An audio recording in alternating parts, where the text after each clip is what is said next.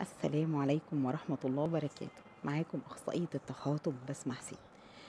النهاردة هنبدأ نتكلم في موضوع مهم جدا جدا، وهو إزاي أبدأ أعلم طفلي اللغة وأنشط عنده الموضوع ده جدا.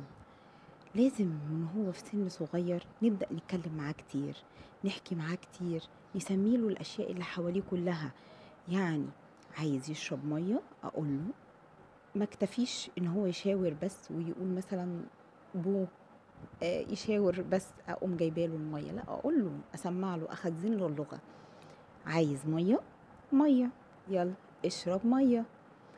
يجي عايز ياكل مثلا تفاحه، هيشاور بس او هيقول حرف منها. ما اكتفيش ان انا اديها له واسكت، لا، دوري ان انا اديها له واقول له ايه ده، عايز تفاحه؟ يلا هتاكل تفاحه؟ ايه ده، الله، دي تفاحه لونها احمر، دي تفاحة لونها أصفر.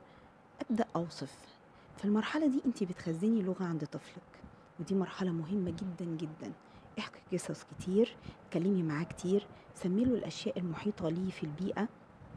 كل ده هينمي من لغة لطفلك جدا جدا، وهتفرق معاه كتير.